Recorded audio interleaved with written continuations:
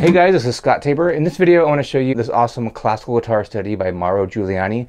It addresses a very specific and important thing for the right hand, and it's one exercise that I do almost every day of my life. I'm going to show you how to play it right now.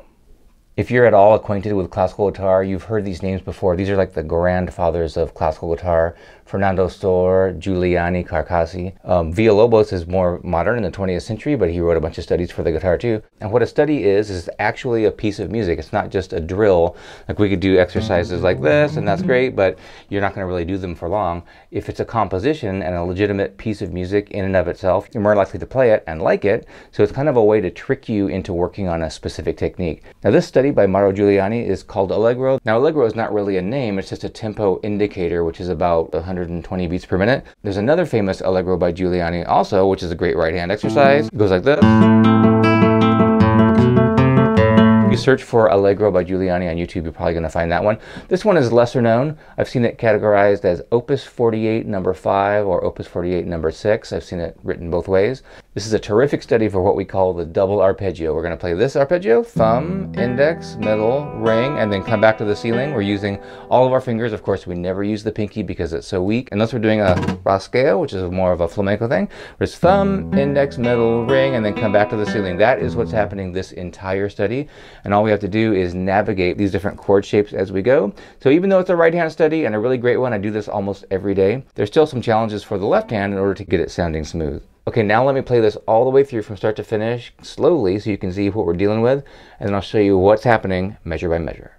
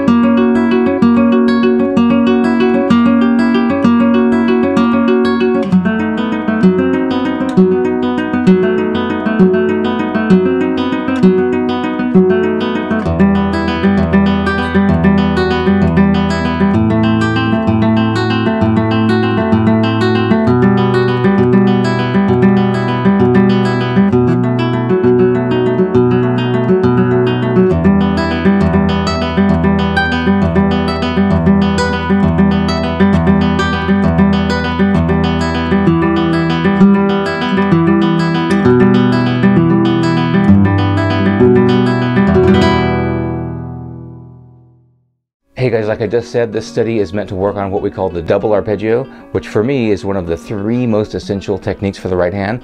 Check out my free nylon string guitar workshop below this video, where I do a deep dive on these 3 techniques, including this one, and I show you exactly what you should be doing and exactly how to do it. The best way to think about this study is to just memorize it in different chord shapes that move up the neck like this, instead of thinking about individual notes. We are in the key of E minor here. We're in 4/4 time, and we're playing sextuplets, 6 times per beat. And what that means for the double arpeggio is our thumb is going to be playing on every beat. So we're going 1, 2, 3, 4. 1, 2, 3, 4. The entire study we're doing that. What happens though with your thumb is that very often we're going to be playing the 6th string like I just did, and then we're going to have to jump to the 4th string and go back and forth like that. So right from the get-go we're going thumb on the 6th string, then the 4th string, 4th string again and again. It's 1, 2, 3, 4. This is a good place to start for this whole thing. 1, 2, 3, 4. Okay, in the left hand we had an E minor chord, but all we need is this note from it, and you might wonder, well, why don't I just use this finger? And we could do that, but I'm trying to keep a guide finger that we can slide up the neck and have an anchor, and that keeps us more stable, and we're more likely to make it fluid and continuous that way. So your ring finger is on the 2nd fret of the 4th string. That's for the entire first measure. 1, 2, 3, 4. Now slide it up 2 frets and put these 2 fingers down. I've got my index on the 2nd fret of the 3rd string, pinky's on the 4th fret of the 2nd string. This is a B7 chord with E in the bass still. We're in the key of E minor, so B7 is not a weird chord. That's the 5 chord. Okay, after that we're going to slide up to these 3, and that's an E minor chord, and that makes sense. B7 wants to go to E minor. I know you care about the theory stuff. I gotta tell you that stuff. And then up here, this is a D7 chord. That's in the key of E minor. And then we go to E7. What is that doing in there? G sharp shouldn't be in the key of E minor. It's a secondary dominant. E7 wants to go to A minor. So what's the next shape after this? An A minor chord. And that's the same shape we had down here. This is E minor, and this is A minor. So here are our first shapes here. A good way to practice this at first is just to ignore the 6th string and just play these as a block.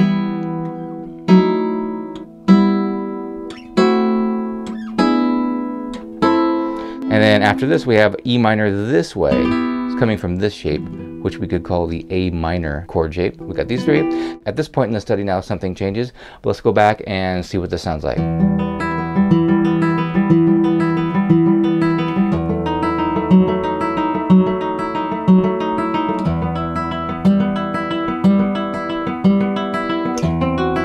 This measure is split into 2 chord shapes. 1, 2, 3, 4, and then we're over here on the A minor.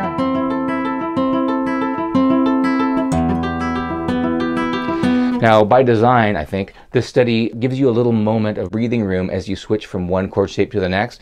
We have to play the low E string on the first beat of every measure, and that gives us a moment to slide up. So it's exactly at that instant that we should move. So I'm going 1, 2, 3, 4, 1. So that's exactly when you should move in each of these cases, and that actually is enough time. It's not too hard. 1, 2, 3, 4, 1, 2, 3, 4, 1, 2, 3, 4. With my thumb, I'm doing a rest stroke on the 6th string every time. You could do a free stroke, especially because we have to jump over that string, but I like to do rest strokes a lot. I would recommend trying to do a rest stroke and then jumping over that string. And you can do rest strokes on the 4th string if you like. That's what I'm doing. Free strokes actually might help you do it faster though. I'm doing free strokes with my thumb now.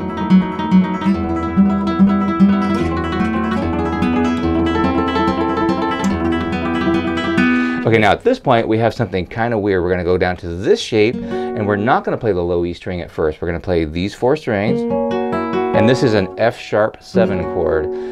Just to bore you with the theory one more time, F sharp 7 is the 5 of the 5 chord. That's another example of a secondary dominant. B7, F sharp 7 could come before B7, and then B7 wants to go to E minor. It's a classic harmony thing, and this is what's happening here. So this shape is actually an F sharp 7. And my ring finger's on the 8th fret of the 4th string, got the 6th fret here with my 1st finger of the 3rd string, and my middle finger's playing the 7th fret of the 2nd string, and we're gonna go like this. This is a weird part though. For the first time we're doing something inside the chord, so watch what my pinky does here. Tucking it in there on the 8th fret. And then do this. That's just a note from the chord, pinky on the 9th fret of the 1st string. And it's kind of a weird part, but luckily it repeats, so we get a little more mileage out of it. 1, 2, that's my pinky, take it off, and then put your pinky here. Do it again.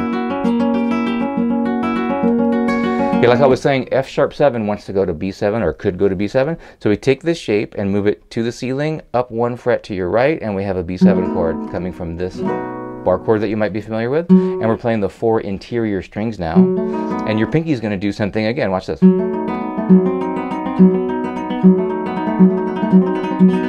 It's kind of weird if you're reading the music or reading the tab. You would notice exactly when that pinky would come in, and you might put it down at that moment, but we should put it down at the beginning of the measure. It's so much easier to process that way. So even though we're going to hear this pinky as the 2nd note on the arpeggio, put it down right at the beginning of the measure. I'm going 1, 2, 3, 4, even though I'm going to hear it here. 1, 2, it's just too much trouble to put it down at the last possible moment. And that's an idea that we should get well acquainted with, is the idea of planting. It's in both hands. Get there ahead of time. Okay, B7 wants to go to E minor, and now we go down to these open strings. Of course, there's an E minor chord built into the guitar. The treble strings are the notes of an E minor triad. I've got G up here. I'm using my pinky. It's just less of a stretch. You could use your ring finger if you want. 3rd fret, 2nd fret, open, and now play an A minor. This could also be construed as a D7 over A. Call it whatever you want. Looks like a D7 right there, but A is in the bass. Now right here we're going to go to a form of B7, but we have to jump around here and play this B. Leave your ring finger where it is for the moment, and then we're going to take it off and kind of swivel around, because we're about to do a bar chord right here. So let me go back to this part. Jump over here, take this off, finish the measure out and now kind of squish yourself into this bar. You can bar all the strings if you want, but we did have our fingertip here, so I would just swivel in like that. I'm barring the 2nd fret, 5 strings, pinkies on the 5th fret of the 2nd string, and my ring fingers on the 4th fret of the 4th string. So we're going like this. Now we're playing the interior strings again for the 2nd time in this study. Drop your pinky 1 fret. And then from here, we're back to open strings. Your index is going to play the 12th fret, 15th fret, come back to the 12, slide down to the 7, pinky on 12, 3rd fret, 7. Now those notes were all, you should try to accent those notes too. So we go, maybe pull a little bit harder on those. And then we're going to open string. Now, by the way, those notes are the notes, again, of an E minor triad. Is it E, G, back to E, B. Right? The notes of E minor are just E, G, and B. That's all we need for E minor. So that melody that you just heard, we're going to drop down way down here and do it again. Same exact notes. That's what happened up here. The intonation on my guitar is not great on that 1st string. Now we're going like this. Now the melody is in the bass, that thumb note, and then we end on an E minor chord. Let's check it out from here.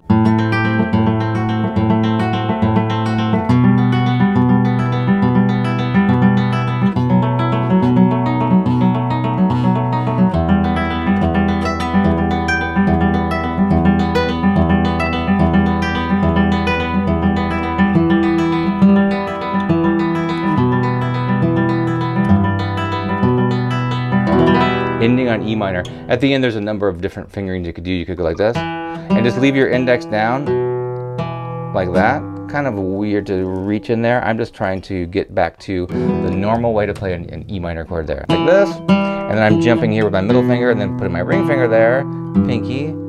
And by the way, I've seen this written, I think every time I've seen this written down, it ends with E minor over G, but I think it's more like straightforward to just end on E minor, so that's what I wrote in the tab. So that is one of the classical guitar studies that I do every day. I do that along with this all the time. Every time I pick up the guitar, just about. That exercise bores most people to tears, but I kind of think it's like a Zen meditation just doing those exercises. But this is called Allegro, right? So that would be pretty fast. Your thumb would have to play every time that you hear a click right here, going 1, 2, 3, 4. So you can work up to getting it that fast. We don't have to play it fast. It just needs to be nice and clear and even.